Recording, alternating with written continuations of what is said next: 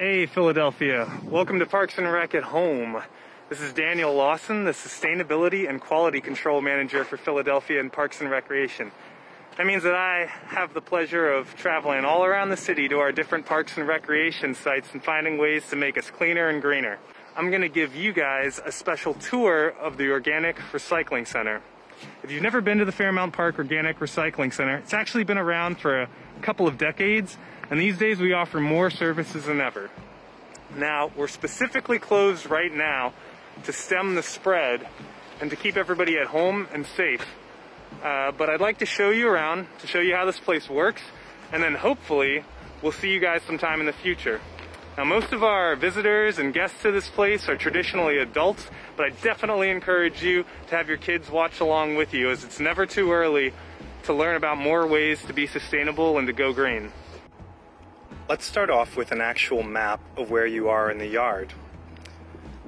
Right now, we're standing in the middle of that blue rectangle up in the top left, and that's the weigh-in station. It's right next to the scale house where everybody who comes in checks in to see how much material they're bringing in, how much they might be dropping off, and how much they might be leaving with.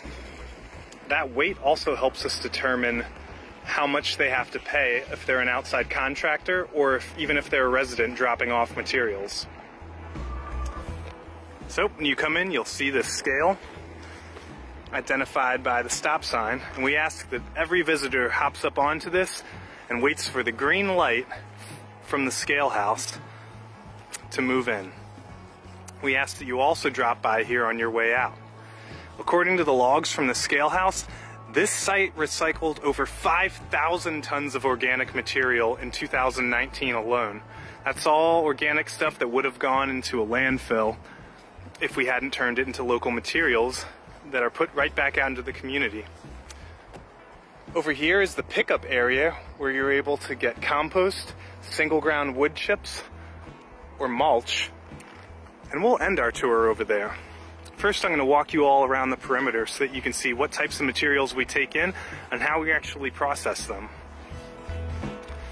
As I'm walking over to our first station, I'll explain to you all that residents are actually given a free 30 gallons of whatever material they need for each visit.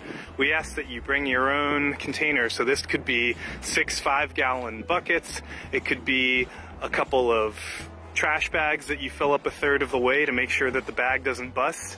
But as long as you bring a Philadelphia or a Pennsylvania ID, that material is up for grabs for you. If you're trying to take more than that, that's where we use your weights from the weigh station to charge how much is due. Now, this is one of the areas where woody debris is dropped off. Obviously here you can see some larger logs. These come from contractors. They also come from our district tree crews and arborists working all over the city. Over here you'll see some finer wood debris. This is mostly brush from landscaping. It could even be from home projects or projects happening all over the park.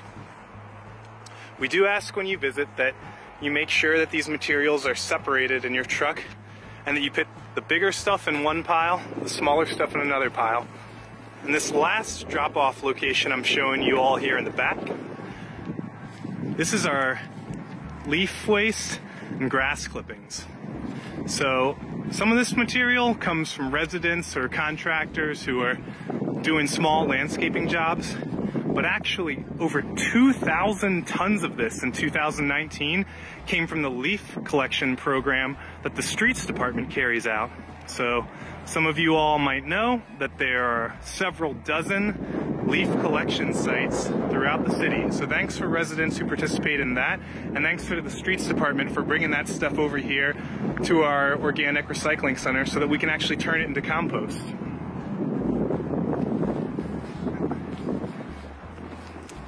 So these are our windrows. This is where the compost is actually made. Now, these rows look really calm on the top, but inside each row, there's microbial activity going on that's bringing the temperatures up to around 150 degrees in some spots. This is how the material actually breaks down and cooks, as we say. It's a mixture of what we call browns in the compost world, which is mostly dry organic material like those dried leaves we were looking at, or any kind of paper products. And we mix it with greens, which can be something like food, or in our case, herbivore manure that we get from local horse stables. Another fun fact is that every year we take a few dozen tons of food waste and paper waste from zero waste events all over the city and add it in. So anyone who's run our Broad Street Run or the Philadelphia Marathon in the fall and has participated in our zero waste programs by throwing their cups into the compost bin, it actually all feeds into these feedstocks and it ends up becoming finished compost. Now those rows are getting turned over by a machine I'll show you in a little bit every 7 to 10 days. But when they've been turned over after a couple months, several times, we put them through this screener which helps us get out any kind of trash or junk or larger particles. You can already tell looking at this pile that it's a little more finished than the one before it. And over here is our curing pile. After things have been screened, we take the load over here to cure, and this is actually the pile that we pull from for the loads up at the entrance where we started that customers are allowed to pick up. This stuff is great. Let me find a spot to dig in here.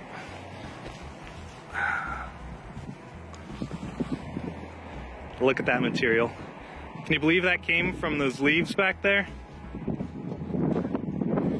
And even from cups and napkins and food from some of the races. We have this stuff tested 4 times a year.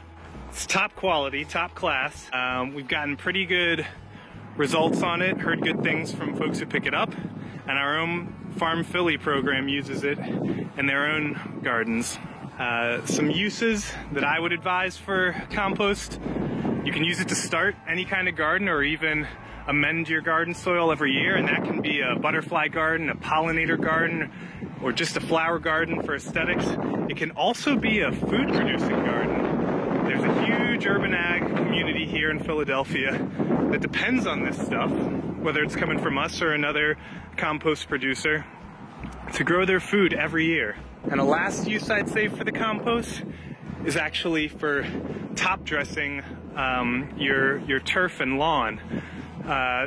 You can look up on the internet different ways to do that, but essentially you're laying a thin layer of compost on top of any kind of lawn or turf area and raking it in so that you can really build up some good soil.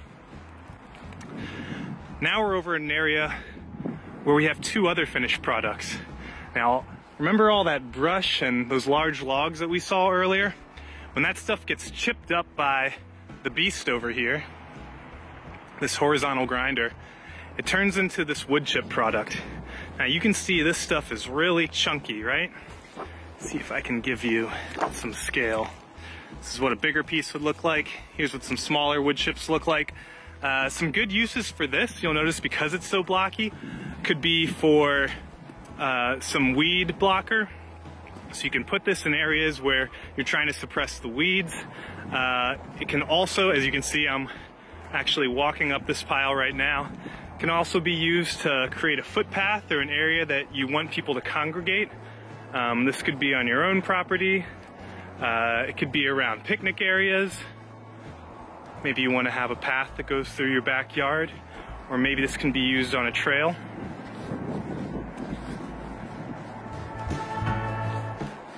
And for different use, we take a portion of this periodically and grind it a second time to make our mulch product. Now, the mulch over here is a lot finer in its grain, and this also has several uses. You guys might use yourselves or see other people using mulch like this around gardening. So it can go on top of gardens each season, it can go around trees or shrubs, and it has a couple benefits. One, it does a little bit of what the wood chips do in actually keeping weeds down. 2, it can actually retain moisture, which is great for slow feeding water to your vegetation over time. It's also great for creating boundaries where if you have a contractor who's doing mowing or weed whacking or other kind of landscaping, it gives a nice solid border so they don't actually mow into your garden or clip a tree from coming too close. And then after that stuff breaks down, it's really nutrient rich, and it's actually going to feed nutrients into whatever plant it was dressing, just in time for you to add a new layer. Alright guys, and that's our Scarab. That's the machine that, as I promised to show you, that does all of the turning of our compost rows. You see all those sharp grinders in the bottom there, those gears. When they drive over these compost rows, that's how everything gets turned and evenly composted. Alright, so I'm taking you back up to the front, the public collections area, just as I had promised when we started out. On the way up there, you'll notice that in addition to all of our equipment and vehicles that we use for the organic recycling activities, we've got a whole bunch of other vehicles here. So this yard isn't just the organic recycling center, it also houses several maintenance crews that do all of the tree work for the southern half of the city, and all of the grounds crews that take care of cleaning up trash or dumping or litter or doing all the maintenance on the vegetation and the turf and all of the trails that you guys might use out there in East and West Fairmount Park, or the public parks and squares that are in Center City. And those guys and ladies are out there all week, including this week and all the prior weeks, doing this maintenance to make sure that we have clean, green public spaces that are safe, clean, and ready to use. So if you see any of those men and women out there working throughout your week, please give them a thank you and let them know that you appreciate what they're doing to create these spaces for you. And as we approach the collections area, now that you've seen a little bit of under the hood, you know that that's what goes into making this finished compost product on the right, the single ground wood chips in the middle, and that nice darker mulch on the left for your various uses. And we encourage you guys to come and get some of this. It's a service that we are really proud to provide for the community. Thanks a lot for taking a tour around the yard with me. I had a good time showing it to you. And again, we're sorry that we're closed right now, but when things open back up, we're going to be really excited to see you all again. So please come and give us a visit. Using materials that are recycled like this is great because it's a way to support and care for our earth by using less materials, reusing the things that we're already generating within the community, and diverting things away from the landfill.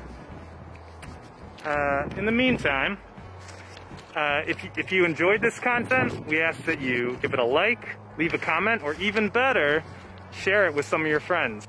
If you're interested in learning more about the Recycling Center in particular, checking out our address, and even seeing a copy of our price sheet online, you can always check out what else we're doing by going to our website, www.phila.gov/Parks and Recreation.